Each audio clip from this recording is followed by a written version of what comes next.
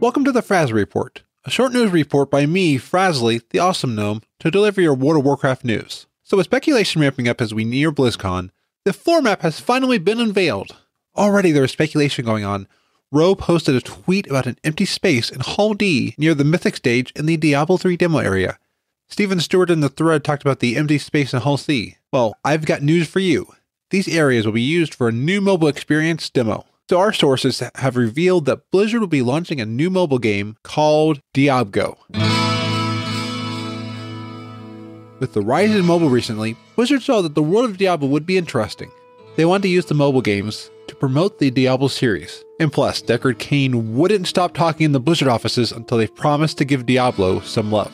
So in these games, we will enjoy Diablo on the go, dungeon crawling and all that, and even looking for treasure goblins in the world using systems similar to Pokemon Go. Our very credible source told us that it will sync back to our Battle.net account, and they said they were a little bit more hesitant to reveal this. It will track progress for a yet unannounced Diablo game.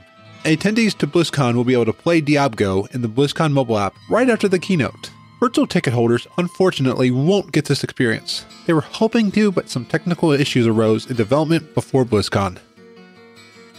And you may ask why I'm bringing this up on a wild news report. Well, this same source told me that if DiabGo performs very well, we will see battle pets launching in the coming years. So there's hope for all of us WoW pet collecting fanatics. All of this news makes me super excited for BlizzCon. Stay a while and play. Well, this has been the Frazley Report. Until next time, be awesome.